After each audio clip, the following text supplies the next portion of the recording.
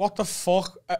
There's obviously got to be another series. And then I read in like the paper a couple of weeks later, it was like, no more 2 pints. Do you know we have got another series? Written. Susan Nixon's written it. Written. Yeah. Well, she's written it, called it 2 Pints Last Orders sort of thing. And the BBC said no. They don't want it. Why? We'll do it. BBC Three's coming back, so no, they said no as well. Really? So I think what we need to do is put it onto a stream platform of some kind, whether it be Amazon Prime or anything like that. Should we all just make it? So yeah. Oh my God! Do you want to see these two J's? No, we brought him back. We brought him back. The video. Oh shit! On the beach. Sorry. Yeah. On the beach. Come on, Carl. On the beach. Yeah. As if you don't know that. Even I know that. Dan knows it. Johnny Schumacher's alive. Yeah, exactly. That was my name.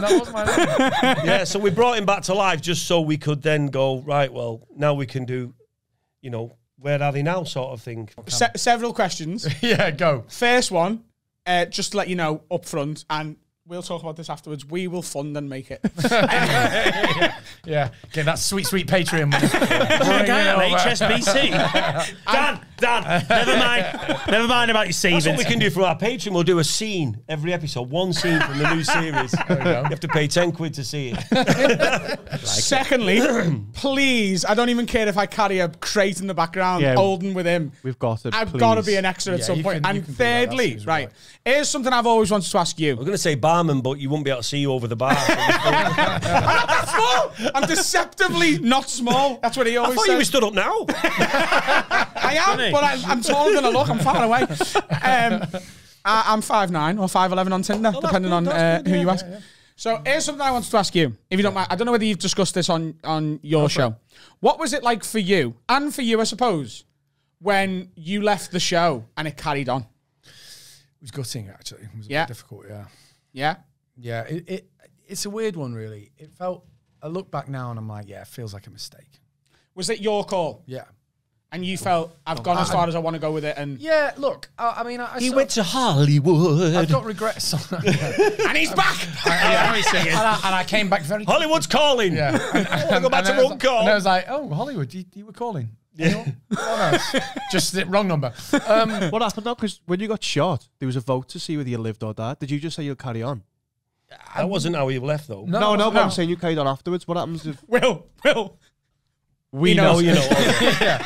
No, well, it's a good honestly, it's a good question because they were like, so we're going to get you shot at the end of a series and then we're going to have this vote to decide whether you should live or die. Isn't that fun? And I went, what if people all say I should die? And they went, oh, we didn't think of that.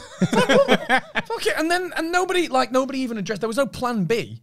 Yeah. So if everyone had voted no, I just wouldn't have come back. In my head, you were wanting to leave, well, not wanting to leave, but no, not at all. That was just like a bit of fun for fan interaction. No, there's a Runcorn shooting on 2 Pints of Lager and a packet of There is, yeah. Did someone watch The Wire and get a bit carried away? That was the first crossover they ever did. It was 2 Pints and Brookside. They did a crossover there. Yeah. Jimmy Corkill turned up and was like, you phoned the busies, bang. What did you have in your hand? Buried under the thought it was a gun. A crunchy. It's just a crunchy. Yeah, they went, put the gun down. I went, what? And it's right on the top of by the castle. I'm going, what? And all the airs, there's a helicopter. Like, it was amazing. It was a fucking police helicopter. And they blew the budget on it. We didn't get paid. And they went, put the gun down, Mr. Keogh. And I went, what gun? They went, there's a gun in your pocket. And I went, gun? Oh no, this is just a crunchy, which is just so stupid. And I pulled out this crunchy and shot. And that was the end of the series. I mean, it was good, wasn't it? To be fair.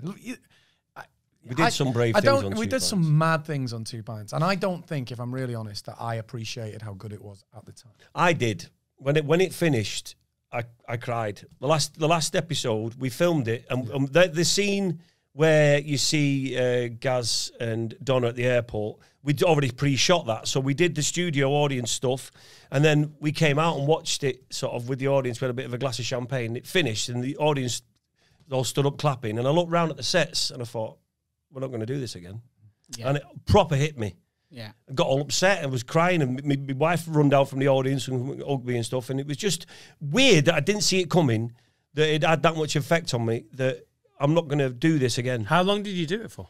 10 years. He did it for 10 years. I did it for 7. 9 series, 10 years. But it was the end. It was a natural end, but it's just when you realise. I said to Susan Nixon the other day, because she came on the pod, and her and Catherine come on, and I was saying to her, what happened to the sets? And all they just burnt them. They just and it killed me. I was like, yeah, what? They're not. I have this image in my mind that they're stuck away somewhere in case we come back. And do you know what occurred to me? Side note: as I was on the way to Runcorn today on the train, we never asked Susan, and I'm still desperate to know. What is that lyric? Is it flakies, KPs? Like, no one knows. it's flakies, isn't it? It changes though, doesn't it? It's KPs, it's nuts, isn't it? No, it's Do not. you guys like a packet of nuts? Wasn't it plain cheese? You're supposed to be a fan. Plain but cheese, he thought. Plain No, cheese. No, I thought it was flakies in the first 4 seasons, then it changes to plain cheese, doesn't it? I don't KPs know. stay I crisp don't as think well, the didn't song's they? changed. I don't know that anyone actually knows the answer.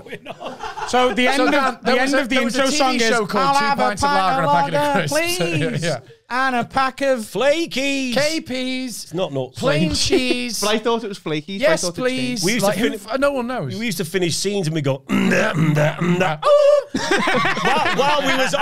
we was in front of the audience. So they go, I love it, yeah. That's that scene complete. We go we walk off.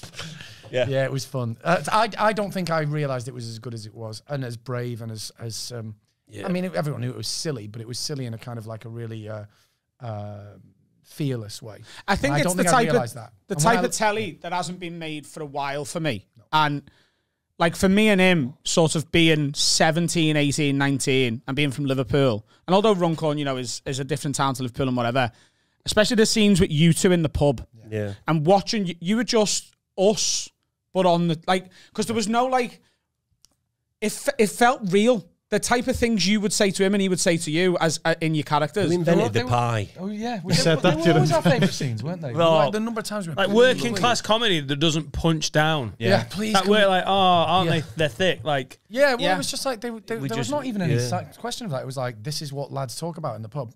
Just nonsense, just absolute nonsense. oh, we're doing very well with that chat. Yeah. Well, you know, just talking about like who invented the pie and why, and a lot of wanking chat, which, as we know, is not what lads talk about at all. But you know, so I don't think I realised it was as good. And when I left, to be honest, it wasn't because I was like, oh, I'm going to Hollywood. Although it was like, well, I'll give that a roll of dice because why not? But it was more,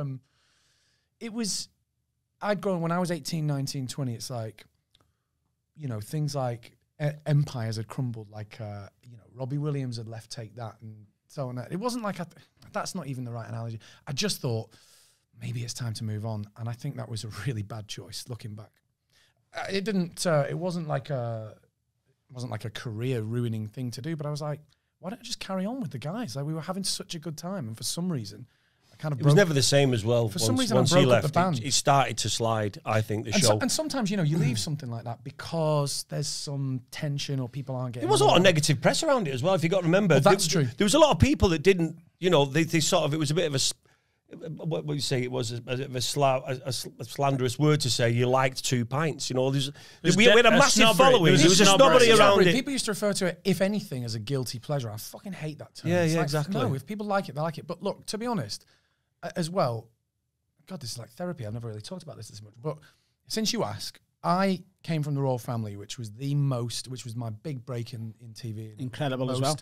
It was the most well-received. It would be harder, other than The Office, it would be harder to imagine a more overnight huge success that was adored by everyone. And I did that, and all the critics loved it. And it was like, ta-da, and I hosted the first ever GQ Awards. First ever GQ Men of the Year Awards I hosted at 21 years old. It was insane. And then started 2 Pints, and it was great fun and everyone loved it, but the critics fucking hated it. And I remember GQ went, yeah, we don't want you back because you're in that show and we think it's shit. Like, I remember that. And that always, I guess, stuck with me. So even though I loved doing the show, I loved hanging out with my mates and we did all that. You felt sneered at? I felt a bit sneered at having come from something that was so universally adored. And I look back now and I wish I'd have just gone, I don't give a shit. But I cared too much about that in a way that I really regret now. With Have a Word, we've got so many comedians who love this. And we're in a position now, because of the listenership and how big it is, we've given our comedian mates the chance, come on, have a go. And, you know, they notice, we've had comedians tell us, this is better than doing telly, like for sales and new followers and stuff like that. And it's amazing to be able to give them that. But we also know there's a sect of the comedy industry who are like, you've seen what we've done in the first half here. Like, we're talking about stuff that some people are like, oh, you're talking about that for 15 minutes. It's like, we're just having a laugh. Yeah, we're sitting here, we're having a pint with our mates and talking. That's why shit. we called ours 2 pints, because the idea was, like you say about us in the pub, it's just like, we really, really just wanted to transplant what we would sit and dick around and talk about in the pub. And sometimes it's football, sometimes it's mental health. Interesting You know what I mean? stuff. Sometimes we do go in with stuff like that. Will talked. We did a whole episode during lockdown, and Will lost his dad, and he talked really, really openly and honest and really generously about it, and it was quite incredible. Like, it's not all wanking. No, I think if you don't do wanking. that honesty, if you not yourselves on podcasting, I think people sniff it out. 100%. And I think the old style of entertainment, like, hey, this is my character, this is my shtick, they're not going to work in this new format of long form honest podcasting. Because if you try and bullshit people that listen to podcasts, they're like, nah, I can fucking hear that you're a fake. I think you've got to for all the moments of like we take the piss and we go past the line. We've talked about all sorts of like honest stuff about like our lives, our history and everything. It's massively important. I feel a little bad. I think I was part of that snobbery against 2 pints. And it's weird now that we work so closely, obviously we've become best mates, and the adoration and the love that these 10 years younger than me, I was a bit older. We've watched clips in here, and I've watched it through a different lens. I've watched it through the lens of my respect and love for Carl and Adam, who love that show.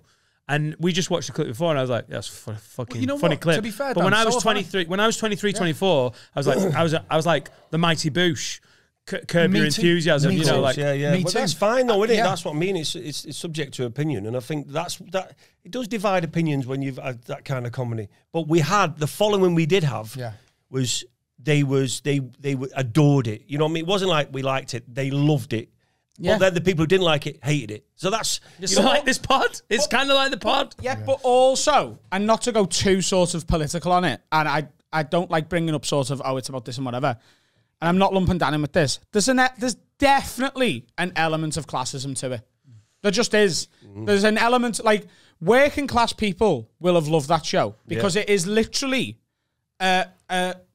a documentary of their lives. It's, I work in a garage, my mate's unemployed, we're always having maids with our birds. Like a hyper but we can sit in the pub and talk about who invented the pie. And it gives you a break from... My butler loved it. My butler loved it. But you can watch it downstairs. Yeah, exactly. Get down. More cake. Yeah. Walk in the fridge. Walk in the fridge, Michael.